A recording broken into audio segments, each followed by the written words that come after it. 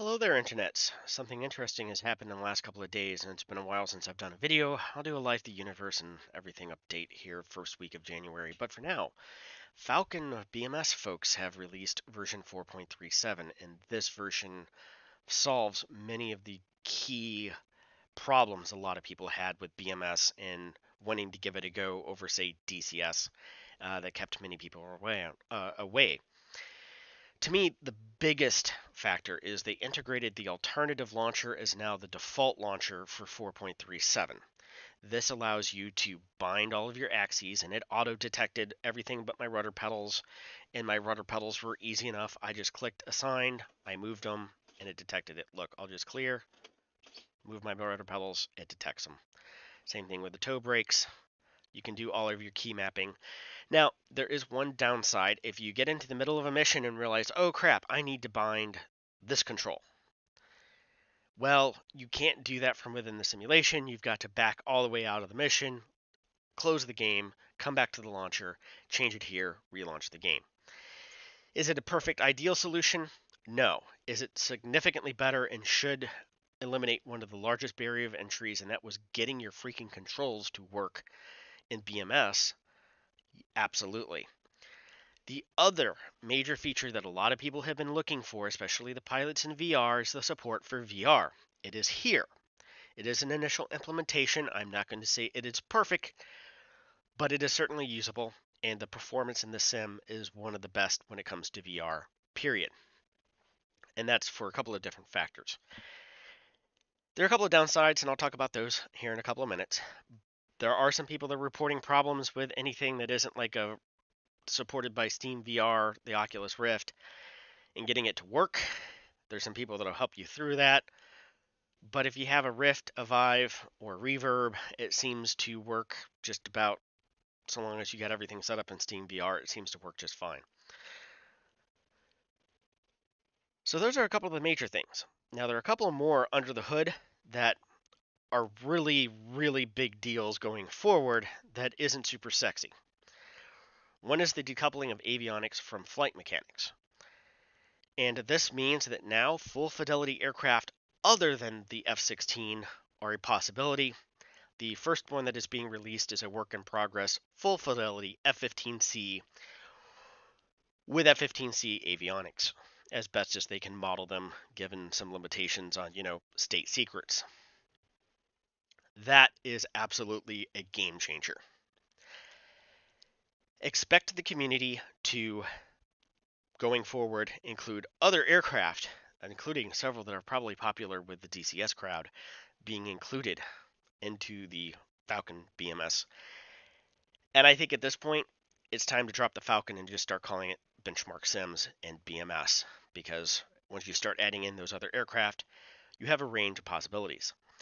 Helicopters aren't there yet, so rotorcraft, rotorheads, I don't know if or when that's going to happen. But something else to mention is that BMS is free-ish. You need to have a copy of Falcon 4. Now, I have it on CD-ROM from 1998 if you need to get a copy. It's currently on sale on Steam for $4.19 or $4.99 for the entire Falcon collection. You can also go to GOG, get the entire collection for $4.99 as well. And then you go to falcon-bms.com, click download now, download the installer, and let it do its thing. It's about 15 gigs installed. I think the download itself is about 2 to 4 gigs. So, you also have different theaters that you can get. Now, these are separate downloads. It comes with default Korea. This is basically single player, multiplayer. And you can change that from within the mission. Now, I'm not sure what has been updated for 4.37 yet. I believe Balkans. But the other campaigns that should be coming around in theaters of operation are the Balkans, Kola Peninsula, Volga Gap, or Central Europe basically, Sinai, Persian Gulf. I think there's one more out there, or one or two more. I don't know how actively they're maintained, but there are multiple theaters of operations, and no, they're at no additional charge. Again, keep in mind that this is done by a team of dedicated volunteers over the past 24 years You do have to have a copy of Falcon 4 for copyright reasons, but they put their own personal time, effort, and tears and sweats and all of that good stuff for no monetary compensation. I give them a lot more leeway than I do people who are charging $80 for a cockpit that isn't finished for 3 or 4 years or 5. Just saying. And the fact that they have multi-core, multi-threaded and multi-core support now in this release. Now, is everything fully multi-core yet and multi-threaded application? No, but they're getting there. They've got the basics there, and they will continue to expand that. That being said, performance has been absolutely phenomenal. I've gotten no less than 100 frames per second in 2D, and I've gotten, as far as I can tell, 90 frames per second with my Oculus Rift CV1. A couple of more things that they have done is they've redesigned some of the menus. They made them a little bit easier to navigate, in my opinion.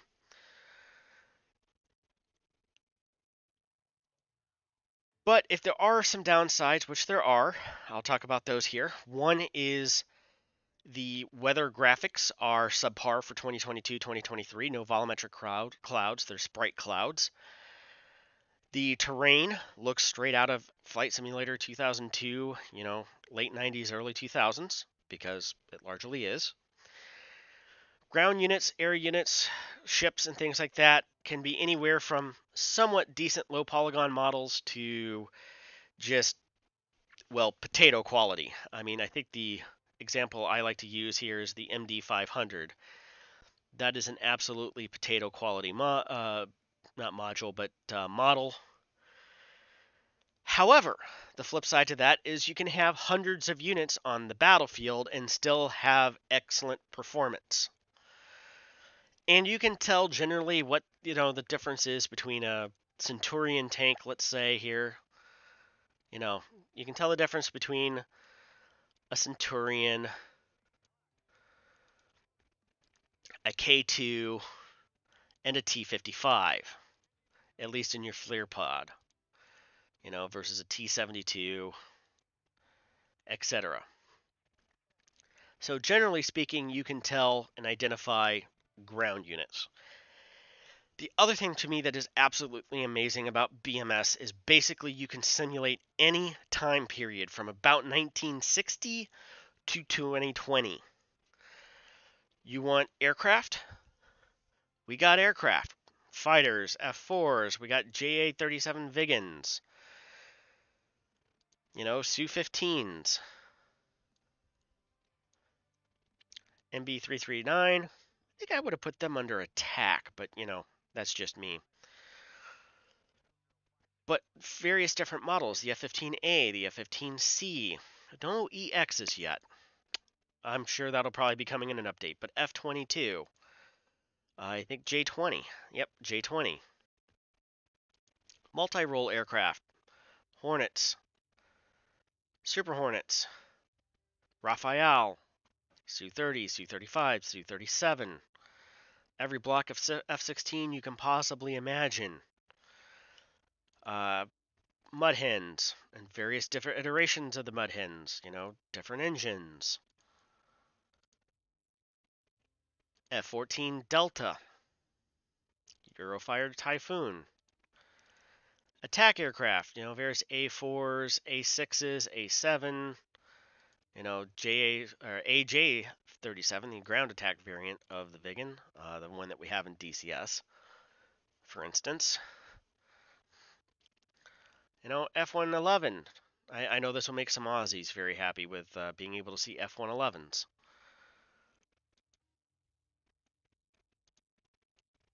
And various bombers, helicopters, again, nothing's flyable, but they do have a good selection of helicopters available. Command and control and electronic intelligence. Here we are. We have prowlers and growlers. EF-111s, rivet joint for intelligence gathering, J-stars for intelligence gathering, RFC Phantoms, Tornado, SR-71, U-2, And in the dynamic campaign, you actually have to fly reconnaissance flights on a fairly regular basis in order to figure out where enemy units and things like that are. And then we have support aircraft like the AN-2, AN-24, AN-124, C-17, C-5, C-4-141. It's all here. Basically anything from 1960 to 2020 can be simulated. There are a couple of interesting things I've noticed that are missing. Like there's no regular Tu-22, just the M, so no vodka bomber. But for the most part, same thing when it comes to ships. They do have a good selection of carrier types, although I think it's all the same model. Kuznetsov, Wasp, LHD. But some of these ships, I'll tell you, are just absolutely potato quality. The Arleigh Burke looks pretty good. It has a few more polygons, but the Kid class, that's as basic bare bones as you get when it comes to ship models. So you are sacrificing some stuff there. You can hear what their radar chirp sounds like. But they have a large number of cargo ships, oil tankers. Again, potato quality, yes, arguably. But the flip side is excellent performance in VR, and even on moderate spec computers, still able to run this at significant frame rates. And of course, let's talk about the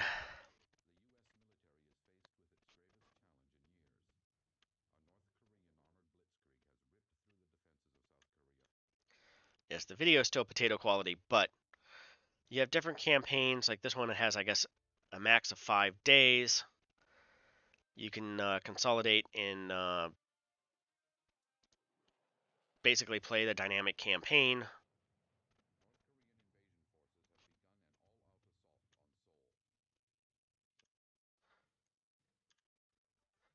So they bring you up to speed of where everything is, and then you get your missions. And again, this is like being Falcon simulates being a fighter pilot.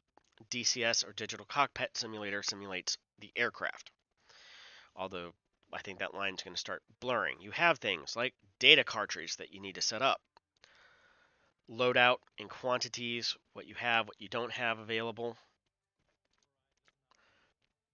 All right, listen up. Proper mission overview, and you can print this. I don't know if I actually have my printer set up or not right now. If I hear the dog barking, then the answer is yes. Unfortunately, the printer is on the top floor of our house, and I'm in the basement. I will be adding more printers to the house over as time goes on because my dad has the same printer as we do, my in-laws have the same printer as we do, and eventually we're going to end up with both of those. They're all laser printers. At any rate, all the comms information, everything just right there that just is nigh bit almost impossible to do in DCS, emergency procedures, CSAR, alternate airfields, sanitize yourself and review evasion plan of action. AKA take a shower before you get out, before you take off. Air tasking order, what everyone is doing, show the entire ATO. Fighter sweeps, Oka strikes, dead and said, or seed indeed, depending on depending on what branch of service you're talking with. Command control, ELINT, that actually ELINT flights are a thing. And not only are they ELINT flights, they have cap.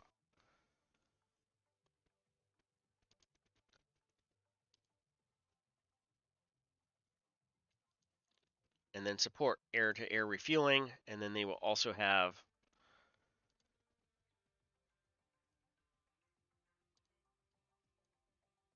cargo aircraft delivering stuff all the way from Japan over to South Korea to help, additional units and stuff like that.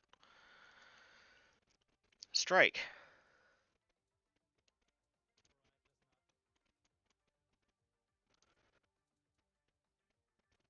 And if I remember correct, you could right-click on here and get recon.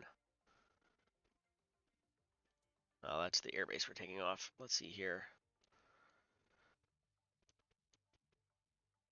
So this is the depot we're going to be attacking, it looks like. There's an SA-2 battery there. Oh, it looks like they've added some new models since the last time I've flown.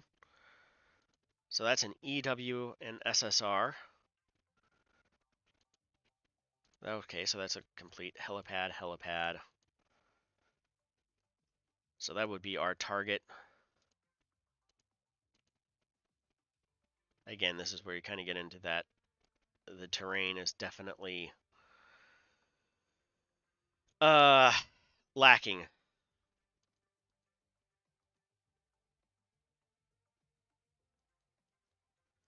But right by that depot, we're talking about, hey, look, we've found some SA-14 man-pad, ZU-23s, radar, trucks, and SA-2.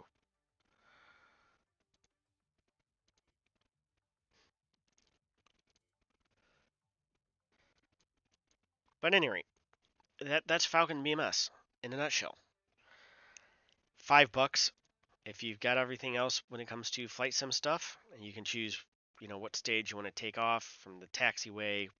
It's going to speed up time. This is a new loading screen. I think that's much improved. But got $5 and some time. It's if you're looking for the definitive flight simulator, modern jet combat flight simulator, it's well worth your time. All right, with that, I gotta say thanks to the Benchmark Sims team for a fantastic and much surprised release. Till then, see you next time.